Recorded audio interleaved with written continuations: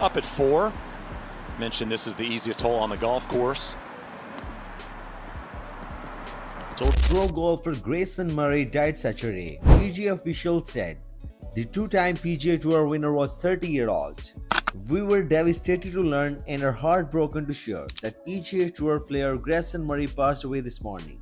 I am a loss for words, PGA Tour Commissioner Jay Monahan said in a statement. The PGA Tour is a family, and when you lose a member of your family, you are never the same. We mourn Grayson and pray for comfort for his loved ones. Murray, citing an illness, withdrew Friday during the second round of the 2024 Charles Schwab Challenge in Fort Worth. CBS Sports reported. Condolences began to pour out soon after the news of Murray's death was made public.